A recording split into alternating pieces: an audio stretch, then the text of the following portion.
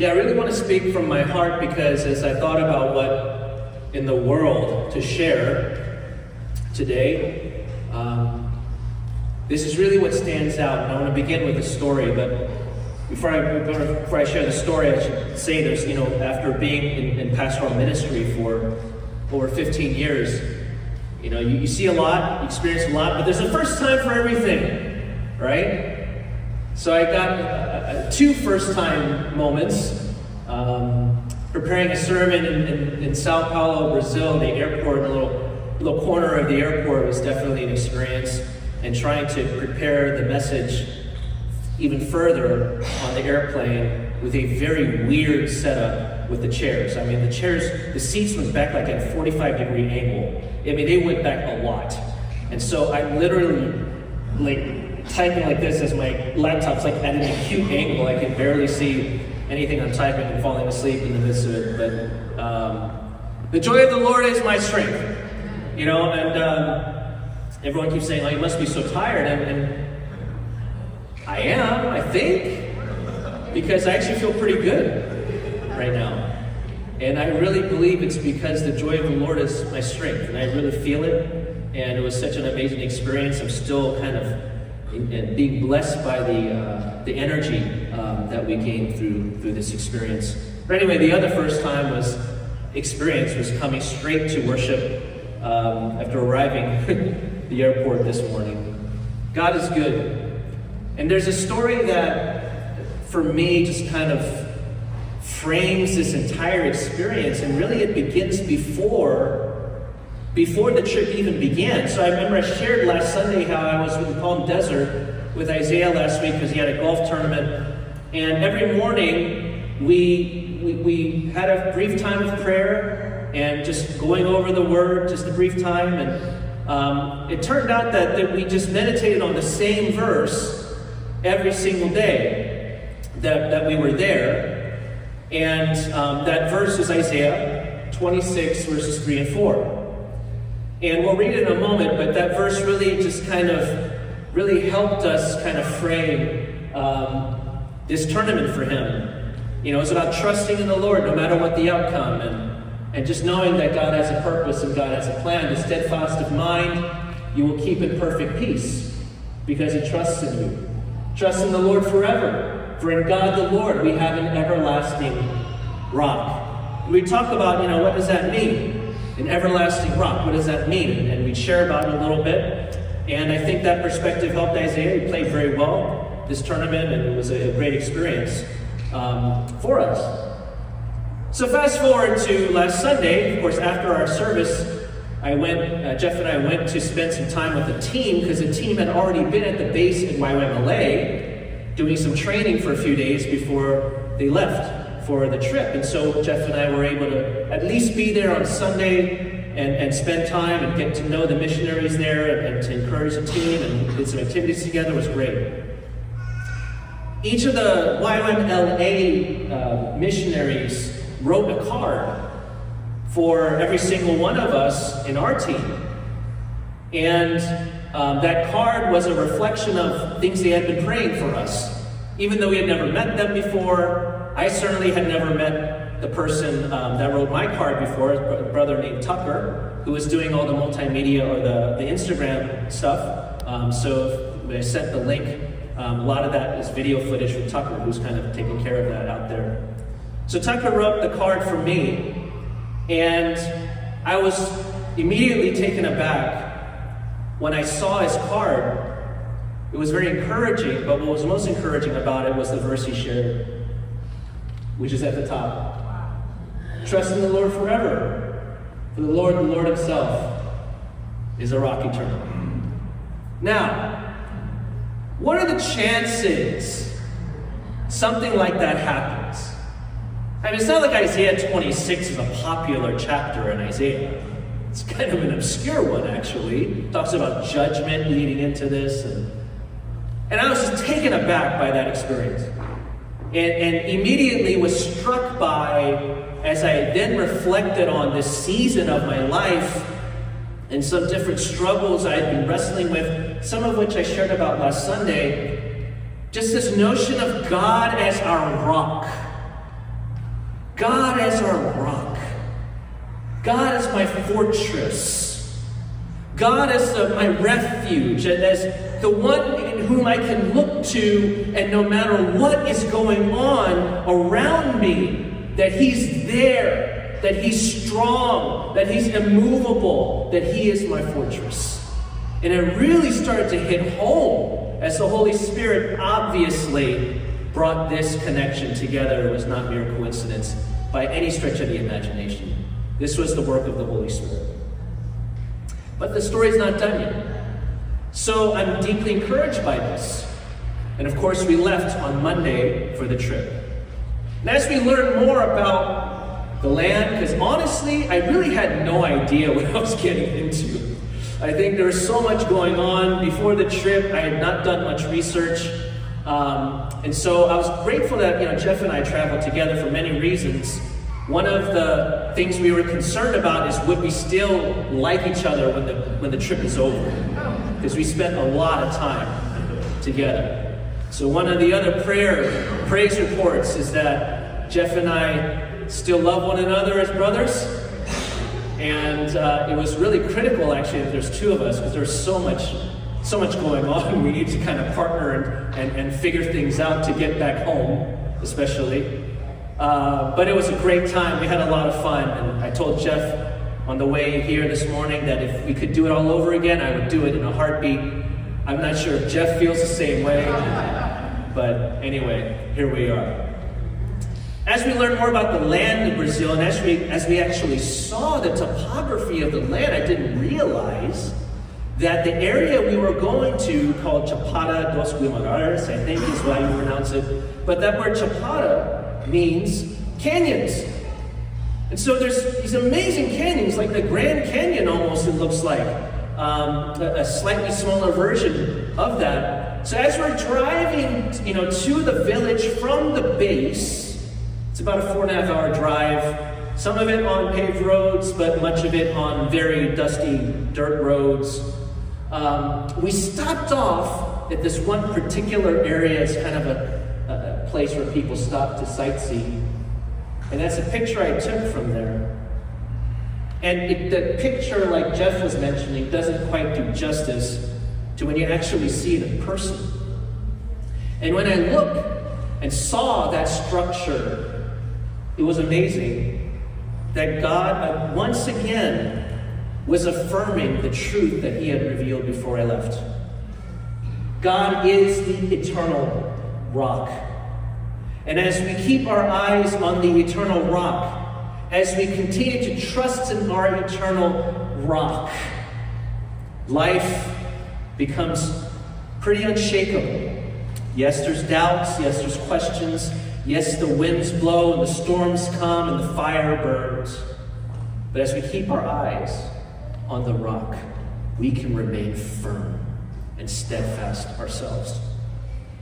So this continued, this amazing experience just kind of affirmed for me as I thought about what to share with us today, that this was clearly something the Lord had put on my heart to share.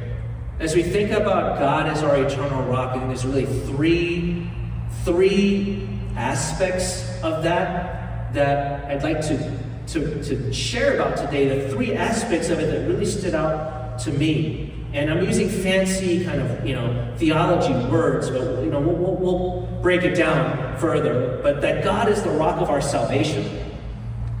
God is the rock of our fortification, and God is the rock of our sanctification. And let's talk about that.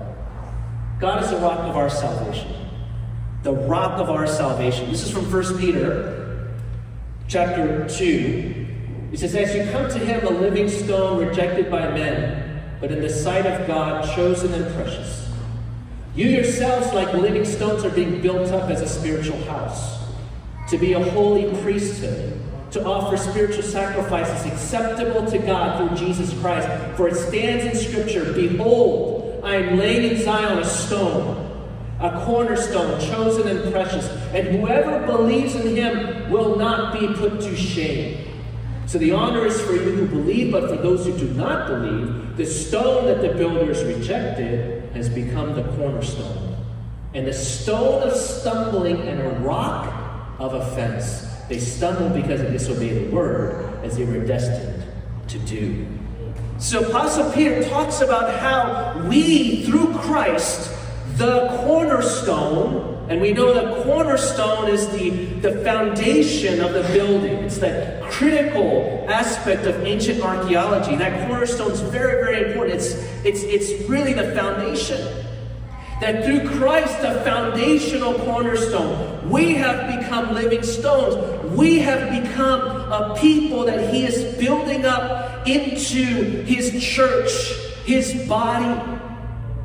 And it's that salvation that we have received through our rock, Jesus Christ, that has saved us. But it's that same rock that is also the rock of offense. It's that same rock upon which people also stumble. For those who put their faith in Christ, He is that rock of salvation. For those who reject Christ, He becomes the rock of offense and the rock of judgment. And it made me think further about the reality that salvation is not cheap grace. It's not a soft gospel. And I'm taking it too literally, but a rock is literally hard, right? And the gospel of our salvation is not some soft gospel. And made me think about how even for us, especially for us, I should say, as believers who have been in the church, some of us for a long time, that we've almost become a little too comfortable in Christ. That the gospel is meant to afflict the comfortable as much as it is to comfort the afflicted, as is often said. And, of course, in the context of a mission and the discomforts of it and some of the challenges of it, although it really wasn't that bad, but still, obviously, there's a change from your normal routine. I get a taste of that reality that it's through the difficulty and the challenge that the glory and the worthiness of it really comes out. You really see it. And I realize the gospel cannot be preached and received as a soft gospel. One where, our faith, it just becomes this thing that helps us just to be nice people. And people that come to church on Sundays and do good Christian things. We can be satisfied with that kind of a gospel, but that's not the gospel of our salvation. The gospel of our salvation demands that we take up our cross and follow Him. It demands that we die to ourselves in order to truly live. And praise God for that, because that's a gospel worthy of our lives. Not a gospel of, just believe, God loves you, enjoy this Christian subculture and church life and doing nice things and being a decent person. That's not a gospel that saves us from the depths of hell. A gospel that saves us from the depths of hell is one that was rooted in the death and crucifixion of Jesus upon a cross and the blood that was shed that redeems all who call upon the name of Jesus for the forgiveness of our sin. And because of how worthy that gospel is, it's a gospel that demands everything. It's a gospel that's free because Jesus paid the price, but it's also a gospel that demands that we die to our pride. That we die to everything that we want in ourselves, in our sinful nature, and to die and crucify our pride so that the life of Christ may live in us. That's not a popular message, because people don't want to crucify their pride. I mean, pride is that one thing that keeps us from God the most. And unless we're willing to die to our pride and surrender all of that to the Lord and say yes to what is so much better that He's offering us, then we're not going to know what true salvation looks like. Even if we're in church for our entire lives. Even if we've heard sermons and had some emotional encounters. Even if we read our Bible and do the right things. The question is, have we truly come to terms with the gospel that demands our all? That's really stood out to me as I thought about God as the rock of our salvation. The rock. He is worthy. He is strong. He is everything. Is the gospel that we believe a gospel that's worthy? Or is it a gospel that was easy? He's the rock of our salvation, but he's also the rock of offense. And the question for us, I ask this question a lot, but it's because for me, my biggest fear as a pastor is that there are some, if not perhaps more than I would hope, in our ministry that never truly came to understand the depth of the gospel. That believing in Jesus became really easy for us, or was very comfortable for us, or cultural. But have we truly repented and surrendered our lives? It's a question I wrestle with myself. I don't doubt my salvation, but it really convicts me. Is Jesus truly worthy of my all? Yes, he is. Have I given him my all? Really, for us to just come to terms with, is God still the rock of offense to you? Is the idea of dying completely to yourself and living unto Christ, is that still a little offensive to you? A little like, I'm not sure if I really want that? Then we have still not seen Jesus for who he truly is. And we need to come to terms with the reality. Am I really saved? Have I really repented? Or is Jesus kind of like my comfort zone, in a sense, in the wrong way? Let's really come to terms, brothers and sisters, with the reality that God is the rock of our salvation, but he's also the rock of offense. And we need to take that seriously, because he is worthy of all of us, all of our hearts, all of our lives. Have we been saved by a gospel that demands our all, or a gospel that just is, pretty comfortable to believe? Something to think about. Maybe something we need to come to terms with today. The second part is that God is the rock of our fortification, kind of a fancy way of saying that he's the rock of our refuge. He's the rock that has saved us, and he's the rock that protects us. And you see this theme again and again in the Old Testament, especially in the Psalms. And Psalm 18 is like probably the one psalm that's really like, it's like the original rock psalm. A rock psalm, you could even call it a rock song. The original rock song is Psalm 18, because it is a song written by King David, and he writes, I love you, O Lord, my strength. Now, as we read this, it can easily sound like, well, that's just the Bible. That's just the Psalms. They kind of sound like that. But let's remember who wrote this and the context in which he was writing it. King David went through a lot in his life. Talk about a man who has seen the highest of highs and the lowest of lows, who's constantly running from death. I mean, just the man who dealt with everything. His own deep, deep failures. Having the burden of leading not just a nation, but the chosen people of God, the chosen nation of Israel. To have that burden on your back is pretty substantial. This guy dealt with a lot. And in the midst of everything he had gone through, this is what he writes as he reflects on his life. I love you, O Lord, my strength. The Lord is my rock and my fortress and my deliverer. My God, my rock, in whom I take refuge. See, I told you this is an original rock song. Rock song. My shield and the horn of my salvation. My stronghold. We're going to jump ahead a little bit. These are just some excerpts here. As for God, his way is blameless. The word of the Lord is tried. I love that. Basically, the word of the Lord, the word of God, is tried and true. It has gone the distance. It's timeless. It is everything. He is a shield to all. Take refuge in him. For who is God but the Lord? And who is a rock except our God? The Lord lives. Blessed be my rock. Exalted be the God of my salvation. This is not just nice Christian phrases for the sake of writing a nice song.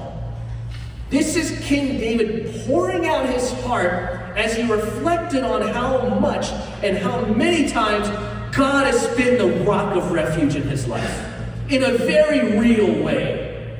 And I almost wonder, because we know he hid in caves, that, obviously in the palace that overlooked the mountains. I wonder if he was writing this inside of one of those caves in the mountains, just thinking about where he was and being in that environment, making him think about God as his rock. Maybe he was at his palace, and as he overlooked the mountains, he just wrote this, thinking about God, that you've been my rock, just as I see. God protects us from far more than we realize. And he has blessed us with this divine just protection in so many ways that we take for granted. We have to admit that. It's a blessing to just go to work and come home safe and sound for a day. It's a blessing to survive on the freeways of Los Angeles just for a day. There's some crazy stuff that happens out here. You never know. Okay, just leaving the house is, you never know what's going to happen, especially in this area, right? It's tough. It's no small blessing. The protection that God has over us every single day. It makes me think about what a friend of mine who was in law enforcement for many years, who retired recently, in his training with the FBI, he shared with us, with me and Tracy and some of us, he shared how we have no idea how much the Department of Homeland Security protects us from every single day. We don't hear about the vast majority of it, but there are terror attacks that happen almost daily, and how much they intercept it. It's crazy. And it reminds me of how he has been our refuge. He has been our protector in so many ways in our lives. But he doesn't protect us from everything. And there's things that God allows in our lives. We've talked about this many times, but it's worth saying again. God allows things. If he's our protector, then why does he allow certain things to happen in our lives that can be very painful and difficult, challenging to deal with? Well, it's because in those seasons, he wants us to see him as that rock of refuge. He wants to draw us closer to him, to humble us, and to just bring us to that place of desperation to realize how much we need him.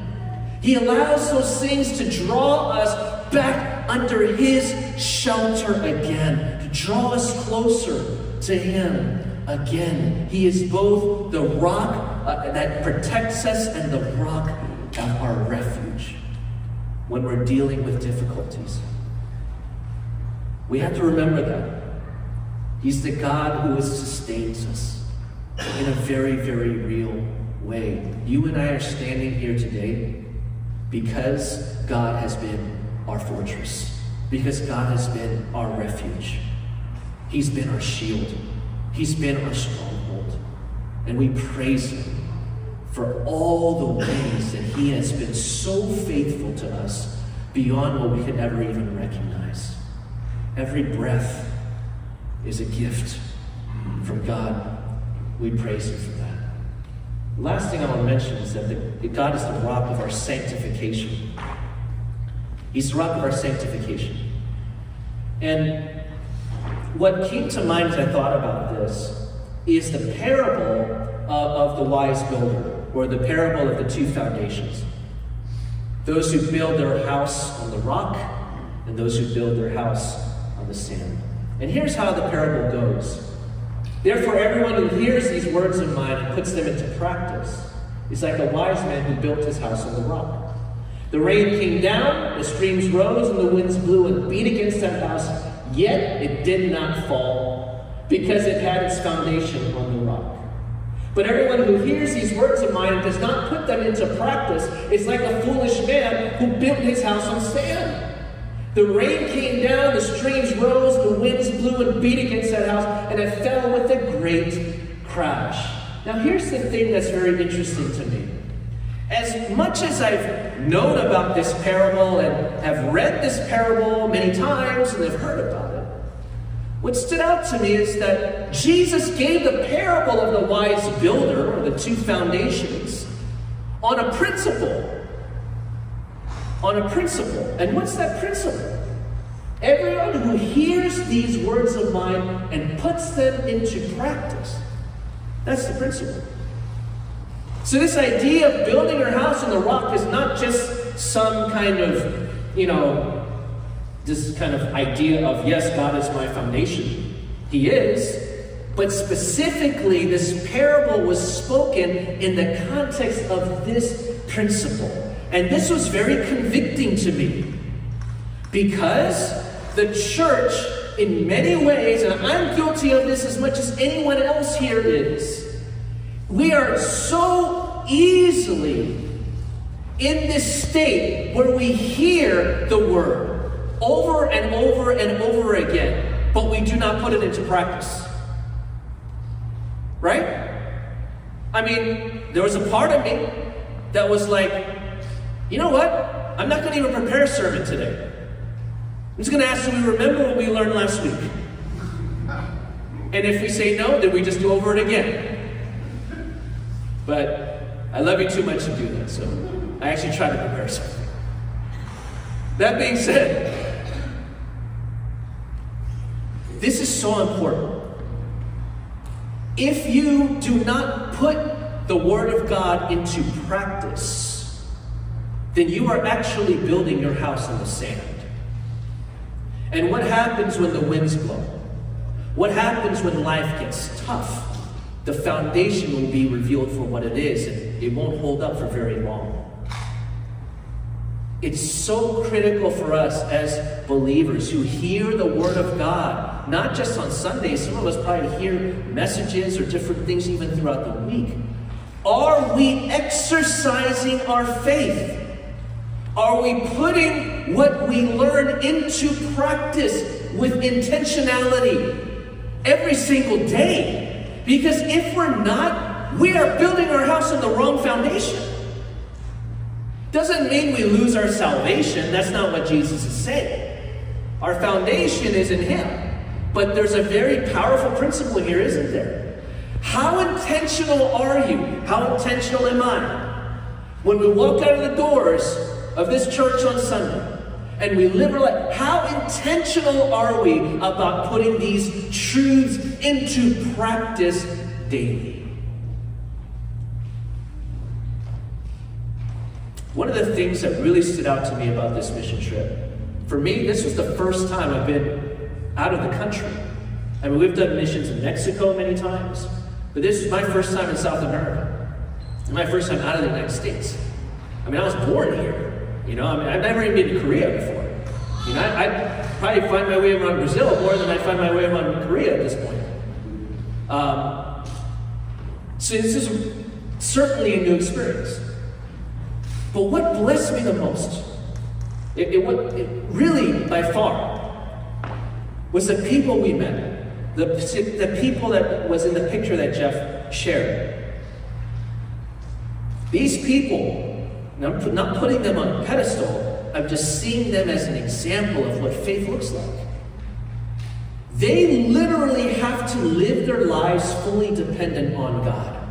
They have to exercise their faith in ways we never even consider doing here, because we don't have to. Here, you can easily be a so-called Christian and a churchgoer. You could even be a genuine believer and not have to have faith pretty much at all. There's food on the table, you shelter, you don't think about, am I going to have something to wear today? Am I going to have something to eat later today? Those thoughts never even come to mind. In very, very few ways do we really need to exercise faith. Well, when you go and you meet people who tell you their stories of how God even, for example, allowed this YWAM base in Chapana to even exist. I mean, we're talking about they had nothing, and they're literally praying for God to bring furniture, refrigerator, money to pay the rent for that month.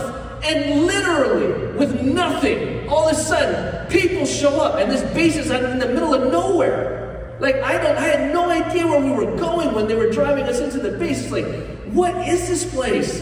It looked like an abandoned road, but we kept going. And all of a sudden, there's this base. And you hear the stories of people, after they pray, people bringing refrigerator after refrigerator after refrigerator out of nowhere. I mean, literally, furniture out of nowhere. People just show up at their door. I know that sounds far-fetched.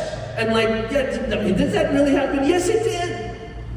I mean, it's unbelievable. The testimonies and the stories you hear, because they had to exercise their faith. It wasn't an option.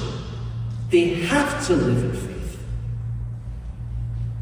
That really convicted me, because in so many ways we don't. And so the challenge for us is not so much, well, then should we live in poverty and just trust in God to provide our every need? Well, if God convicts you to do that, then go ahead and do that. The question for us is, how can we intentionally live our lives in a way where we have to exercise faith? To actually put ourselves in some state of vulnerability where we don't have control. And that's an issue, because we really like control. We really like routines. And to get outside of that is really uncomfortable for us. But in what ways can we, even in little ways, give up some of that control? And really put ourselves intentionally in these positions where God has to come through.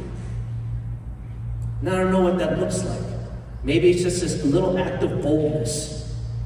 Maybe it's just finally being faithful in your daily devotions and really spending time in God's Word. Maybe it's just sharing the gospel and getting a little bit out of that comfort zone to offer to pray for someone you don't know that well, or whatever it might be, or literally sharing the gospel with somebody. Whatever it is, can we intentionally practice and exercise our faith? I walk away from this short experience in Brazil realizing how rich our faith can become when we experience things outside of our comfort zone. And I know, we can be very satisfied with, well, I'm pretty good with the faith I have right now, right? But there's so much more. And it's such a blessing. Can we be intentional, church? To see a greater richness in our faith? Because we really learn to trust in God in ways that get us out of our comfort zones? You will not regret it. You will not regret it. I want to just close by sharing about our team specifically a little bit, from a pastoral standpoint, how full my heart has been. Seeing every single member of our team all in, 110%. And I'm talking about every single one of them. I'm just so blessed seeing how God is moving and how God is stirring the hearts of our fellow brothers and sisters in Living Water. Hearing Jacob share devotional for our team and the YWAM missionaries. Seeing the efforts of our high school girls, Audrey, the two Audreys, Audrey H, Audrey P, right? Elise, Noelle, how they're just reaching out in these powerful ways to the local kids and taking that youthful kind of LWC, youthful heart and love for children, and just extending that 6,000 miles away. It's just amazing to see that. It's amazing to see what God is doing in our team, seeing Brother David just in his element. And that man was born to be a missionary. He just loves just serving God, and how much Sharon is such a blessing, and how much Brother David needs Sharon. Sharon just is an amazing sister. Julia's just steadfastness and resourcefulness has been amazing. John is being John, that steadfast. But I can see the encouragement in his eyes, seeing Edwin just really blossoming and growing in his faith, and playing soccer with the kids, and even getting baptized in the river there in Brazil. Wow. I could go on and on and on, but I'll stop with that just to say, I too am still processing a lot of things. But I just want to leave us with this very, very important truth. God is our rock, church. God is our rock. He's our rock of salvation. Trust in Him. Let us truly believe the gospel of Jesus Christ that demands our all but gives us infinitely more. God is our shelter. He is our shield. He's our stronghold. He is our rock. Run to Him. Don't carry the burden on your own. There's a reason for the trial you're going through. And the longer we wait, it's just wasted time. God's wanting to draw you closer to Him. Draw near to Him. He's your refuge. And God is the rock of our sanctification. He's challenging us so that we can experience more, to be willing to live in greater faith, to be willing to put ourselves in positions where we're vulnerable, where we really have to trust in Him. And when we see Him come through, we'll get a taste of what King David felt when he's writing these amazing words, telling God how much he loves Him and how much God has been his refuge. To have a richness to our faith that we could never have if we remain in our comfort.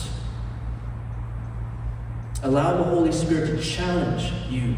I pray you challenge me. And that we can continue walking faithfully with Christ, who is our rock, our stronghold. Let's spend a moment right now in prayer.